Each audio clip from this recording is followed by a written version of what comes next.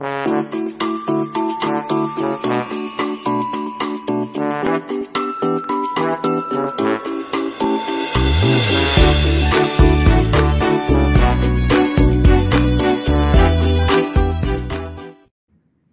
everybody. This is Leo Brady with AMovieGuy.com. My guest today on the hot seat is writer and director, and I think I'm allowed to say upcoming, like, big director, Kate Dolan. Thank you so much for being with me here today. Thank you for having me here with you. Yeah. Lovely to meet you. You too.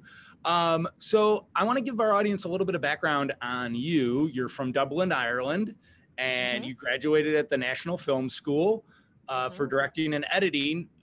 But is being a director and being a storyteller, is that something that has always been something you've been aspiring to? Yeah, I think there was kind of never really a kind of other option or plan B, to my mother's dismay.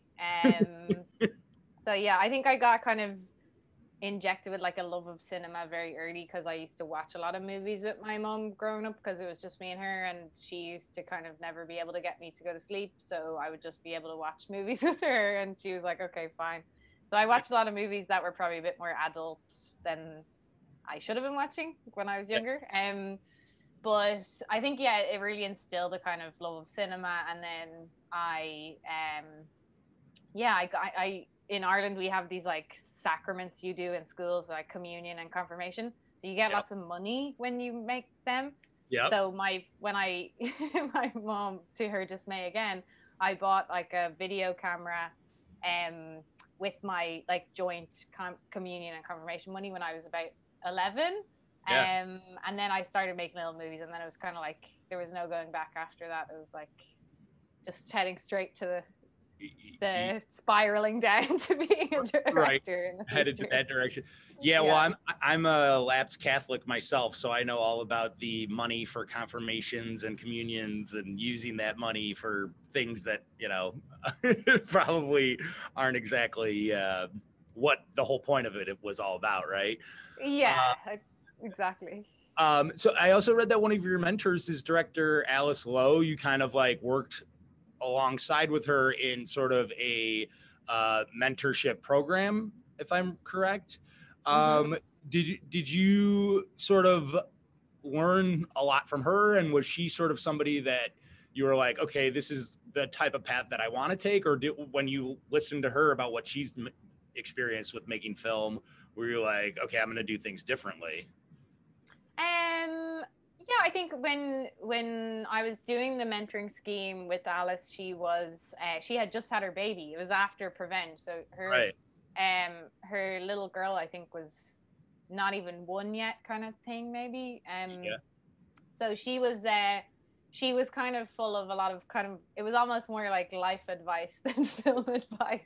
Yeah. And a lot of it I still greatly value today, just more about like how to kind of manage people's expectations of you and how to kind of deal with people rather than necessarily being about filmmaking. She's a great writer. She gave me a lot of notes on kind of projects I was working on at the time, and definitely still things that I kind of take on board when I'm writing now. And she's great. She's brilliant, and very funny and very smart person. Yeah.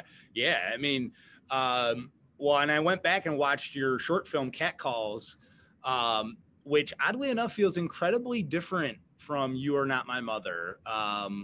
With sort of the pandemic process and this being your first feature, did you feel that you kind of made a tonal shift a little bit on what your first feature was going to be versus some of the short films you've made?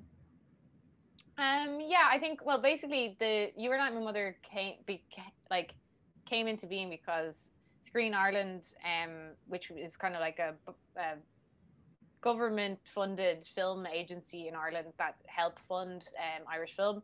Yeah. So I had made my short film through a scheme that they had for funding short films, and then they were kind of brought out this scheme to uplift emerging female writer directors in Ireland to make their first feature. But the kind of stipulation was it's a 400K budget and you can't really get money from anywhere else. So it was always going to be something that had to be, I suppose, contained at that budget level that you could pull off for that amount. So I think I had a rough treatment for You're Not My Mother at the time of the application, and it just felt like the kind of story that could fit within those constraints. So yeah, and I think like obviously when we were writing it, we had to like take into consideration all that, and then COVID happened, which then had to kind of take a few considerations as well. So yeah, it's kind of not as crazy as Catcalls maybe. Right. I mean, I feel like Catcalls has a little bit more of like a tongue-in-cheek humor to it, whereas You're Not My Mother seems like a very more serious approach, and really, and again, it kind of leads into my next question too, like of where this script for you, where the inspiration came to write this movie, because it feels like it is a very personal film for you. Yeah, I think that it's kind of a combination of things. So it was like looking at kind of stories in Irish folk history, both the kind of, you know, stories you'd be told as a child about kind of fairies and, you know, all these otherworldly myths and legends, but then also the impact of those stories in actual Irish culture and how people at the time would believe those things and then commit these heinous crimes against their family members. And there is a lot of kind of dark, real, true stories as well, which kind of come off the back of that folklore. So that was something that always really intrigued me, that idea that like, you know, this was a reality for a lot of people as well. They truly believed it. So taking on those kind of things, but then also it's, you know, the story is also a lot about kind of coming of age in a family where, you know, past trauma comes up again and how you deal with that as the young generation coming up and how that will affect you and shape you, as well as kind of how the family deals with those things and, you know, mental illness and all that. So yeah, I guess it had to have kind of more of a serious tone to kind of tackle those themes and show them some respect. Yeah, definitely. I mean, well, and I love your lead actress. I want to make sure I'm saying her last name right. Hazel Dupe. Yeah. Okay, Hazel Dupe. I mean, she's saddled with obviously one of the toughest roles. She's in every scene. She needs to go through this emotional journey. How did you decide on her to be your lead character, and what is it sort of about her that made her the perfect Shar? I mean, I think her performance is fantastic here. Yeah, she's kind of spectacular person. I think she's got a very amazing career ahead of her. She's only 19, so she's, you know, she's still so young, but she's so, you know, when we did it, I had seen her in some films and her performances were amazing, like, and she does really well. I think that kind of performing those kind of internal emotions and internal struggle, and you could, you know, without ever saying a word, you can kind of understand her feelings and what's kind of going on inside. Right. So I'd seen her in films where she had kind of done that really well, and I knew that's what we needed for this character. And then when we spoke, it was just kind of a no-brainer. Do you know what I mean? She just, you know, even though she was quite young, she was so smart and really considered and had thought about so much. And she really loved the script as well, because she is really interested in like paganism and that kind of, you know, folklore and that side of Irish history. So she was, you know, really buying into that aspect as well. But I think she was just so smart and like, you know, it was just a real joy to have someone like that, and like so young as well, to just kind of have so much on her shoulders in terms of performance. But she never kind of, she really took it in her stride, and like also was the person on set every day that was just like smiling, and when she came in and was always in a good mood and just like a sweetheart. So it was just, you know, a real joy to work with her.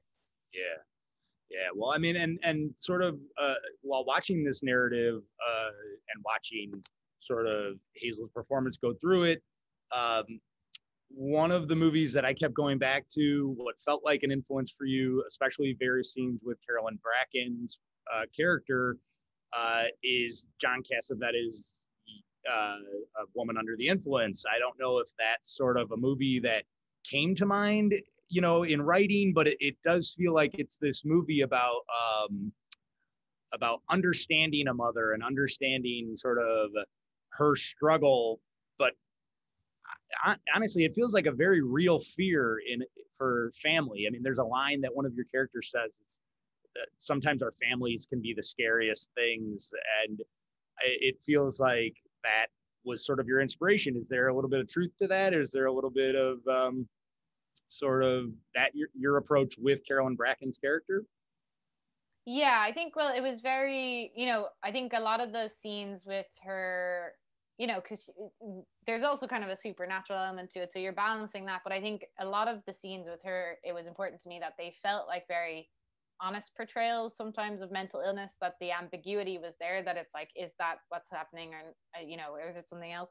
Yeah. And a lot of those kind of, the performance that she gave, Carolyn was very well researched, and she did a lot of she really kind of connected with it personally as well. I think some of it's drawn from my personal experiences growing up, but also some of my friends growing up as well, who had parents with mental illness, and like just kind of experiences of that kind of bipolar disorder and that kind of thing, where people are very unpredictable. And I think as a young person, when you're not very equipped to deal with that, it's like extremely frightening. And I think especially if it's somebody very close to you, it can be,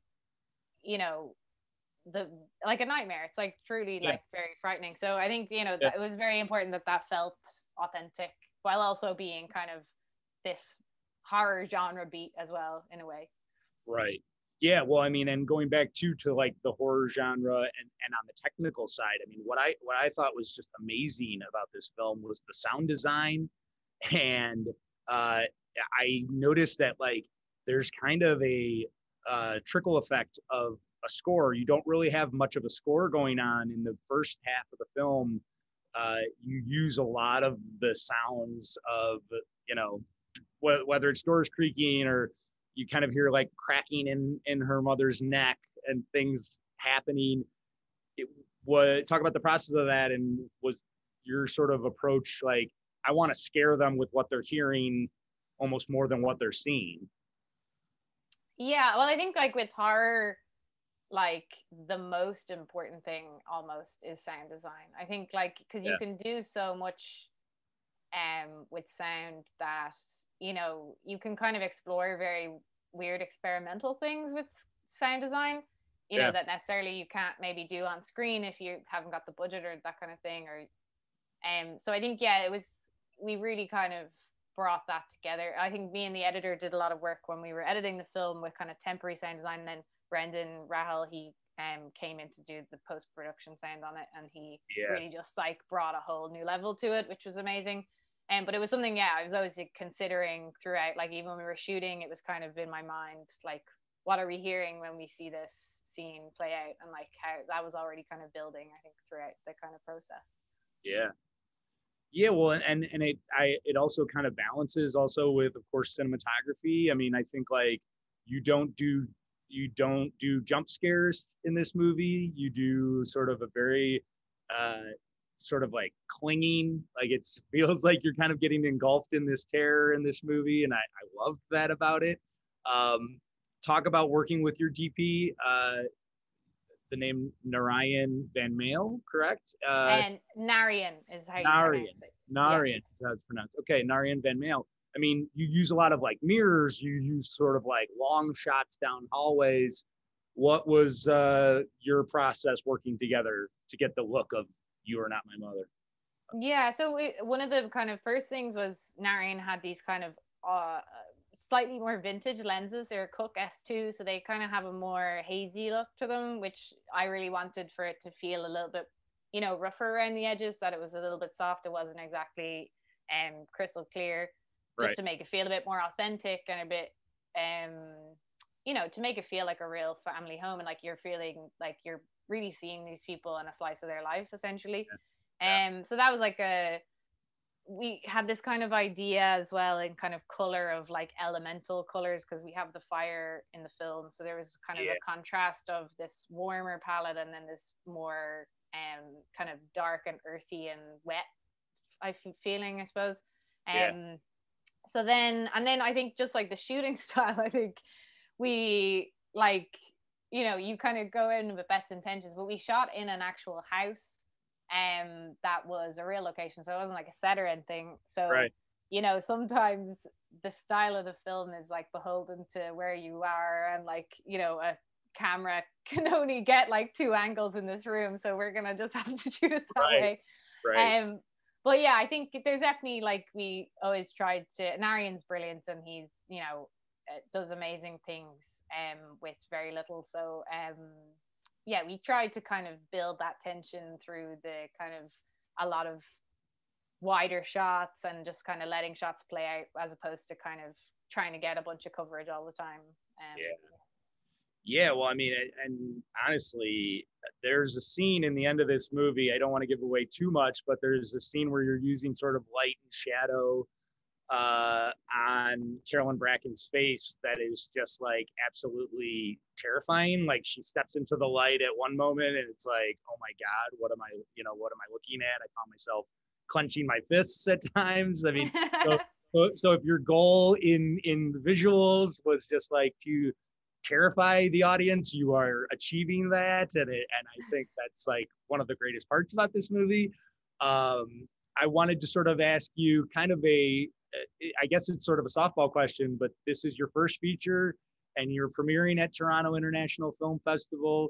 Talk a little bit about like what sort of this anticipation has been, because I feel like you had great success with short films already, and this is something that, one, I think it's going to be a big hit. I think audiences are going to absolutely love it and be horrified by it. But talk about sort of this opportunity and finally having your first feature, which is more than excellent. More than, it's getting my thumbs up approval. So thank you so much. That's so nice. Yeah. I mean, it's kind of surreal in a way. Like the film it was really tough to make it. We had a very tight budget, and we had, we shot during a second wave lockdown in Ireland, so there was so much kind of thrown at us, and I think it was just like amazing heads of department working on it, and the cast were like, everyone just really bought into it and like personally very much connected with it, I think, and gave it their all. Yeah. So I'm just so grateful for them, just to kind of how it's turned out, because I think it doesn't wear its budget on its sleeve, and I think it kind of hopefully will resonate with audiences. So yeah, I mean, like, it's kind of, I still don't really believe that we're premiering at TIFF Midnight Madness, because I was such a fan of, I've always been a fan of like Midnight Madness. I was always like kind of following the films that would premiere there, and always be really interested in them. So as a kind of film student, so it's kind of crazy. It's like a dream. It's like so cool. Yeah, that's awesome. All right, well, Kate Dolan, thank you so much for being with me here today. Like I said, I love the film, just fantastic stuff. It's great to have, honest and very like real. I related to this film a lot. I know I read that you grew up with a single mother. I also grew up with a single mother, and I think like this movie it may be tough to watch for some people, but I think it's very resonant. Very well done. Thank you. Congrats. Thank you so much. Thank you. I really appreciate that. Yeah. So, awesome. All right. Congrats. Thanks for being, and we'll talk to you next time. Awesome. Thank you so much.